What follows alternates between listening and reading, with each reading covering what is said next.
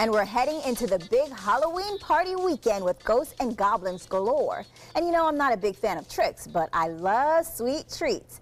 Barbara Piesi, the owner of Just Because Boutique on St. Armand Circle, is here to help us make some. And she's not just the owner of a professional store. You're also a professionally trained pastries chef. This is such a fun thing to learn about you. Yeah, I've been doing this since 1992. How many talents do you have? You know, you have to be like versatile here. You never know. You look like the perfect part, too. I decided to do my chef outfit today. So I love it. All right, well, let's get started. Okay. So you brought us some... I brought you some shortbread cookies today for cookie decorating. And the reason for the shortbread cookie is, unlike a sugar cookie that tends to get soggy over a couple days, the shortbread cookie holds up. So it's perfect for our decorating. You can make it ahead of time and no worries. And even if you're baking challenged, you can make it. So that's even better. And they're plain, you just cookie cutter and... Just cookie cutter. And I always say get the cookie cutters like when they're seasonal, like the bats and the shoes and so forth are good to buy at this time of year. Okay. So the first thing we're going to attempt to do, ladies, is we're going to outline the cookie, which means like we're going to hold our icing in. And what we're going to use today is something called royal icing. And it's actually made with meringue powder. I'm going to show you first too. And it's made with meringue powder because it's stable. So that way small children and pregnant women can eat this and no one's going to get sick. And you've already put it in the bag. I got it in the bag for you, but I just want to show you a quick trick too. For those of us who are challenged, use a glass to fill your pastry bag because it's like super easy. You just put it in and then use the lip of the glass to kind of wipe your spatula. Oh my goodness. I can't tell you how many times I've fought with those bags. Because they're pain. So that way, and then also when you're done, you just throw it back in the bag. So we're going to use the pastry bags with the tips. So you guys are going to use those. You have a tip, and Stephanie used the bag with a tip. So when you go around, actually the purple you could use. And we're going to hold our pastry bag straight up and down, and we're just going to let it fall. And we're going to go around the cookie. You don't have to be right on the edge of the cookie, but just let it fall, 2 hands, and go all the way around. Let me get this out of your way. Okay. So super easy. Now, if your line's a little squiggly, that's your pressure. It's not. Yeah, so maybe 2 hands too. So that could be a little of your pressure. So lay it up on your pressure, good. And you want to hold it straight up and down because this is going to be our damp because our next icing is going to be very fluid. So if you have any cracks in that, it's going to run all over the table. So important. Hey, nice job.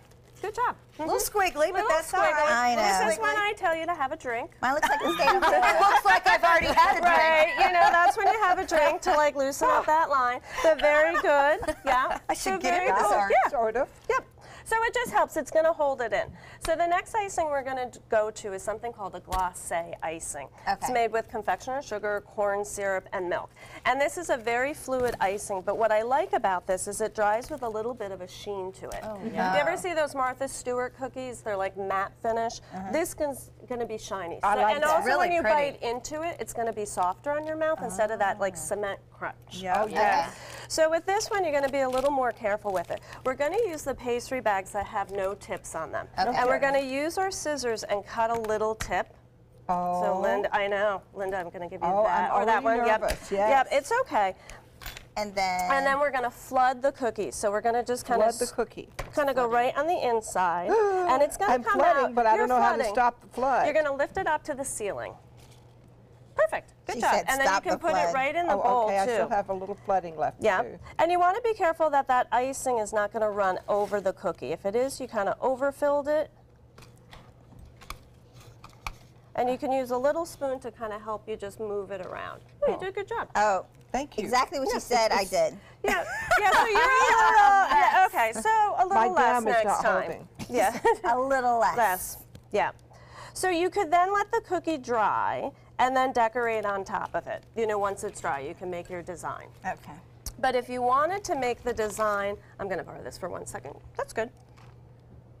You can do it while it's wet. I'm trying to get mine to dry. Blowing on it doesn't help. No, so it depends. If we're going to put like sugar or sprinkles or so forth, we would want to put it on when it's wet so it has something to stick to.